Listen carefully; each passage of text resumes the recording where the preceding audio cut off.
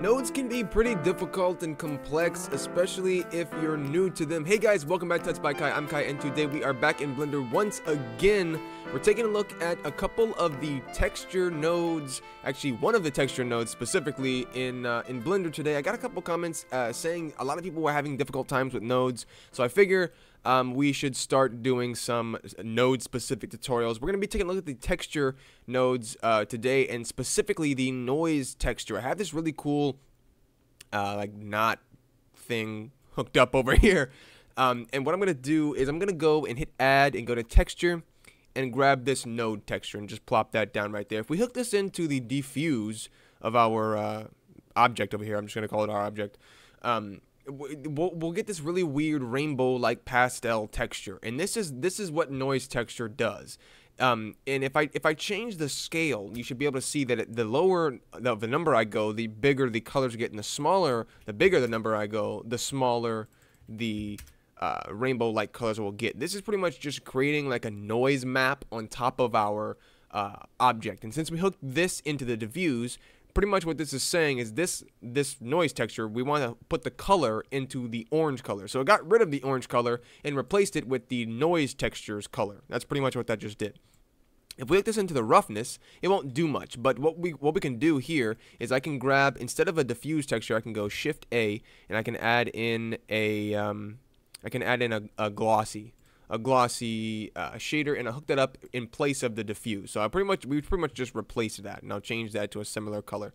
And if I hook this into the roughness, you should be able to see that these pieces, this is really cool, by the way, these pieces of the noise texture that we were seeing earlier, like these rainbow-like pastel colors, they're actually defining the shine of the object. So with some of the pieces where those noise textures are, it's actually getting rid of the shine, which is really, really handy for, doing rust, because sometimes, the reflectivity of them is wearing off, and it's really, really nice. So it's getting less and less shiny because it's getting old or whatever. So the bigger we go with this, you'll be able to see we can make like rain puddles with this. This is great. And if I turn up the detail, of course, the detail, it gets more sharp and more clear. So if we turn that on, if I put this back into the color so you can see a bit better, and turn the scale down, turn the scale up to like 20 or so.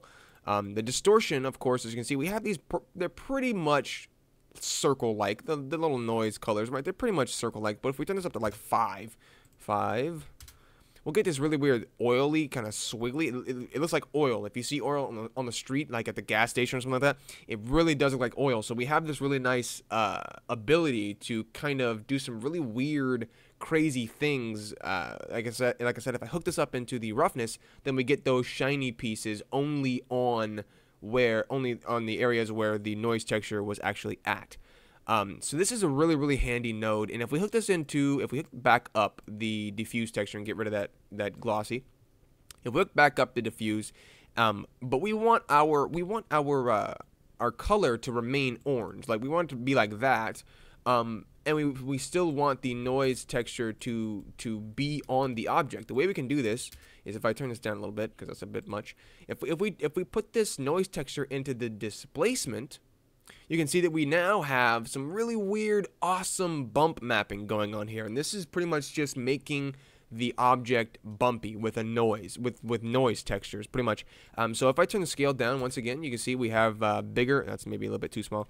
If we go 5, we have the bigger, less rough kind of texture. It's just very faint. But if I turn this up to like 50, it'll be a really crazy, insane kind of like chalk-like almost, I suppose. And then the detail, of course, that, like I said, that defines the amount of clarity. So if I turn this down to like 0, you should see that it's much more smooth, like sand, I guess. And then the detail, if I turn it up to like 40, you'll see it gets really, really harsh, really, really crisp and clean.